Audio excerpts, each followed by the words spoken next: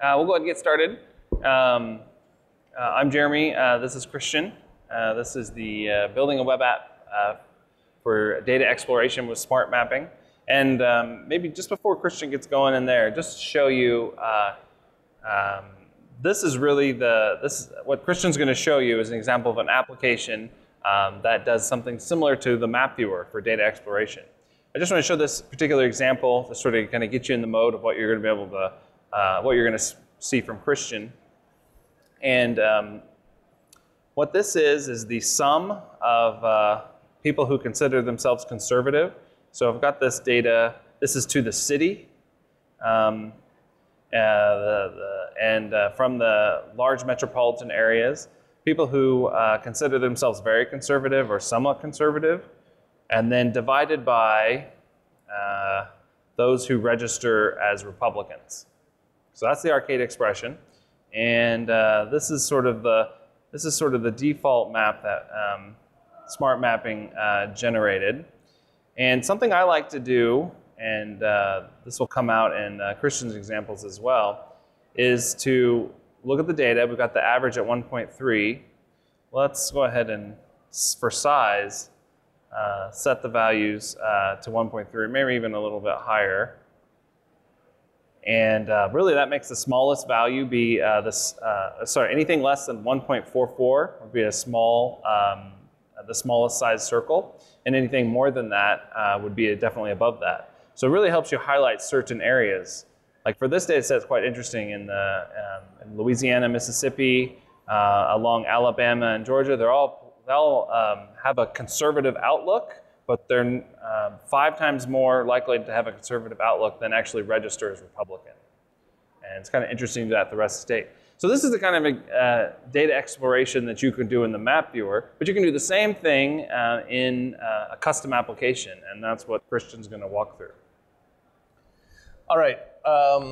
Recently, I geo-enriched a layer on ArcGIS Online of Mexican municipalities with a bunch of data. Education data, population, household data, and came up with some interesting visualizations. But if you wanted to do something, say, like explore demographics in any way, it might be for real estate. I know that there's real estate firms out there who they want to know something about the demographics, and so they want to explore different variables. This is a situation where you might want to do a custom app in JavaScript rather than ArcGIS Online. So I'll go ahead, that's the code. I'll go ahead and open up this sample. So what I've got here is I've just put a little side panel off to the left, and I have just a few attributes. So something with ArcGIS Online is that when you put in a URL or you add a layer and you want to change the style, it'll list a ton of fields, all the fields in the layer. So let's say you have a layer that you geo-enrich that has 60 or 70 attributes. So you're going to get a giant drop-down menu that forces you to choose from one of those values. When you're creating a custom app, you might already know which fields you want to deal with. In this case, I'm just looking at education and maybe the ratio of women to men. And I want to know, the percentage of the population that went to preschool, primary school, secondary, high school, college. And that's all I care about. Even though I have household size, I have other variables in there as well. So I'm going to restrict the user to just those.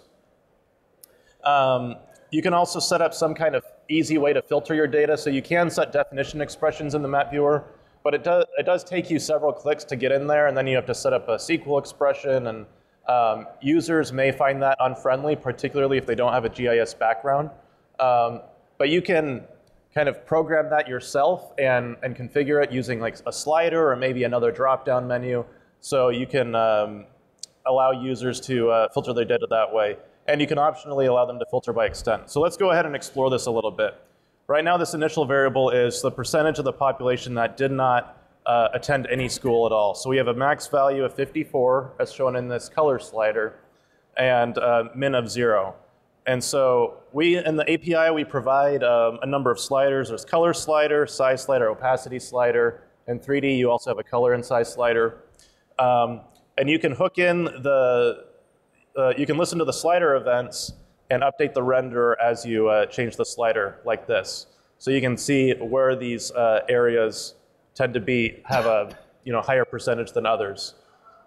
So the way I've written this app is to demonstrate how you can generate a different visualization for each variable. So if I switch the field, it's going to generate a new visualization on the fly, and you'll see the statistics update. So I guess as I go higher up in this education ladder all the way up to college, I expect the maximum percentage of the population to decrease. So there's preschool, go to primary school, so the renderer updates, then the slider's going to update. So you see it dropping, and then you see the histogram update as well. And these handles are automatically placed at 1 standard deviation above and below the mean. You can get the mean by hovering over this the symbol for it. So yeah, so there you're exporting the data that way, but you can also regenerate the render based on a subset of features. So that's showing everything, but what if I want to take out the rural areas and show everything, say, above 60,000 people? So you see I filter those out, but then I regenerate the render and I get a new set of statistics. And so I see the slider update, and I could get values like that. I can optionally, as I said, add a drop-down menu perhaps, and maybe I'll filter it by city or by any other means. But something the map viewer in ArcGIS Online does not allow you to do is to filter by extent or by geometry. So let's look at college. So here's the percentage of the population that attended some college. And I see patterns in the cities, but I want to go deeper into Mexico City. Looks like there's a lot of deep purple down here. So I want to see what it looks like if I filter by this extent. The render regenerates, and you can see as I zoom out, those features are filtered out, and the smart mapping has chosen the correct as queried for statistics based on only those features and chosen the colors that best fit this base map. And to also demonstrate that, so let's go ahead and clear that. As I zoom out, to demonstrate how the colors change with the base map, I've added this base map gallery widget. So on each time I change the base map, it's going to change the color scheme. And that's just smart mapping doing the work for me. So if I change it to dark gray, I'm going to get this other visualization where the lighter colors show the higher values, and light gray is the opposite. And maybe the National Geographic might give me a little bit of different colors. And so you can see that I'm not configuring renderers in my code. I'm just allowing smart mapping to generate this for me. So let's take a look at some of the code on how we got here.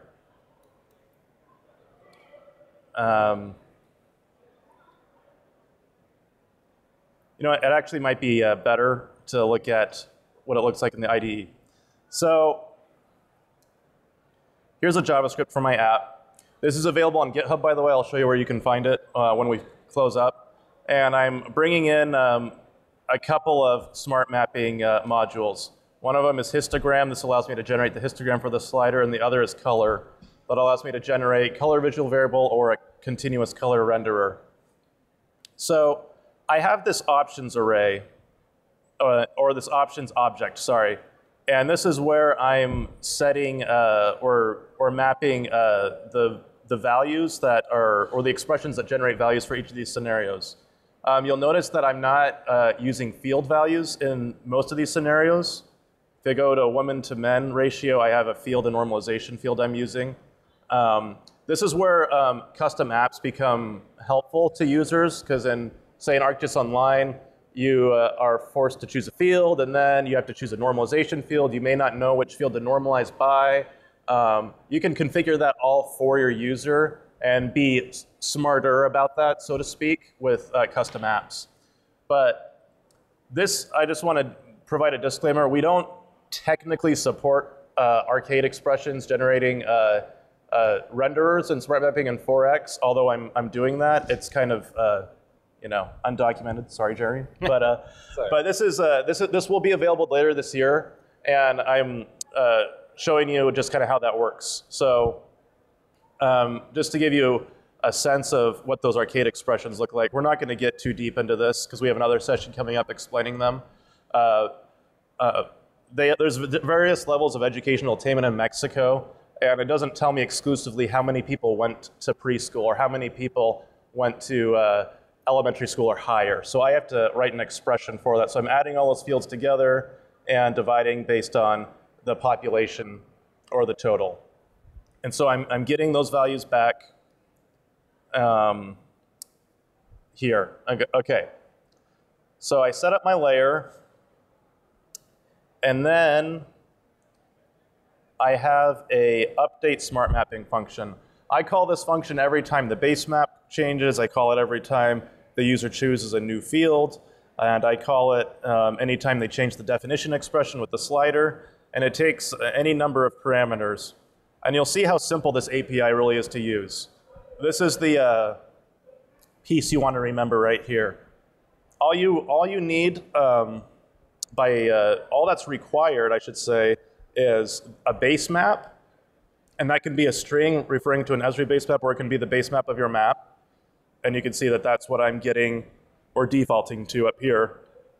You need the layer and then a value. That value can come from a field name or a combination of field and normalization field or an arcade expression. And then you can optionally set legend options, which gives you a nice looking legend with legend text. But that's not required. So all you do is you call this create continuous render function on the color module. We also have a size module that allows you to do it for size, but in this case we're just showing color. And what I'm doing here is once this promise resolves, I'm going to grab the render from that object and set it back on the layer. So that's why you see the layer update. And after that, I'm going to call the histogram function, and that's available in that histogram module. And you'll notice that these parameters are very much the same. I just get the same required parameters. I can set the number of bins. In this case, I set 50, but you could even change it to 10 to give you something more coarse, or you're going to make it more fine. And then I'm going to construct my color slider if it doesn't already exist. And if it does exist, then I'm going to update the values. I'm going to update the min and max. I'm going to update the statistics and the histogram. And I'm going to pass in the new handle. The handles are generated from those statistics and placed there. And I'll set up the event handler so that every time the slider is changed, I'm going to get the visual variable of the slider and set it back on the render. And that's how you see the color change every time I slide it. And so, like I said, you can configure it so that you do custom behavior for your users. They don't need to go in and set SQL expressions. You can write functions to do this for them. And the same thing with normalization. And that's really what the power of doing a custom app is. It can simplify the UI. I mean, we use products like ArcGIS Pro and ArcGIS Online, and you have a world of different options available to you, but you may not need all of them. And so this is the case where you can show, you can restrict the user from using all of those options. And so these are the portions of this code I just showed off. And do you want to go through documentation or show off anything else? Do you think it'd be useful to do the documentation? I think so. I'll open it up. Okay. So I just want to show you where you can learn how to do these things. So in the 4X API, we don't have full support for smart mapping. We're still missing some components, but you'll see the smart mapping. Oops. Right here, there's functions for generating color. That's what I'm using in my app for Mexico. There's location only. This will just generate a single symbol, but it'll choose a color for you based on the base map. There's size, and then there's univariate color and size, which this is used for 3D applications. So I can show you a 3D app as well, because we now support smart mapping in 3D as well. Let me go ahead and go to these demos and smart mapping.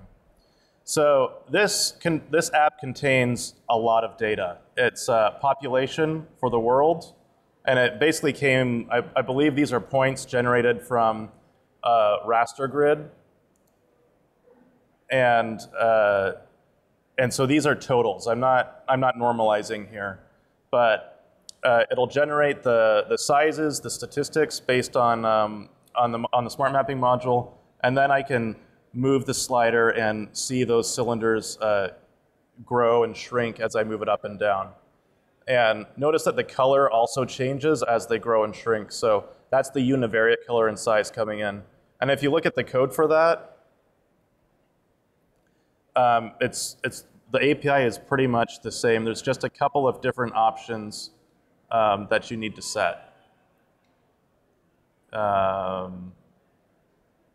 So the parameters, here we go. These are the parameters you're setting in. When you're dealing with 3D scenes, you're going to pass in the view because we base the size on the distance to the features. And then you're going to set the symbol type. You could do a flat symbol, or you could do a 3D volumetric symbol. And that's really all that is that's different about it. And so you can create a lot of cool apps that allow users to explore their data. And then in 4, 4 has support for reading and writing web scenes today, and then in the future it'll have it for web maps. You could build an application that lets someone explore it, and then they could save it back to their portal or online. So it's a pretty it's going to be pretty sweet API for that, and this is a great example of interactive, actually the performance of fast symbol updates on 3D to build these highly interactive applications.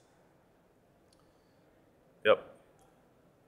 And how much time do we got? Do you have any questions about setting up a custom app with smart mapping?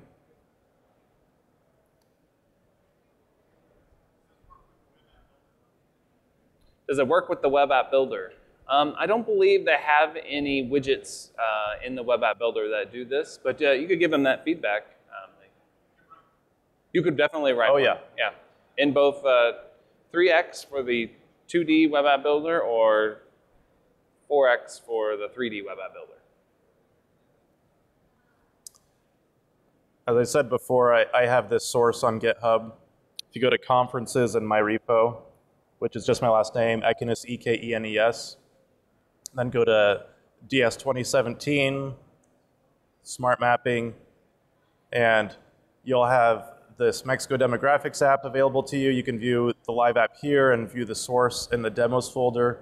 And you can also see last year's demo, which is very similar. And that's a 3x demo. And this is a 3x demo. So if you're building a 3x app, this uses the 3x smart mapping API. So you can certainly use that one. So this shows, filtering by municipality and regenerating the renderer based on that instead of, say, the population.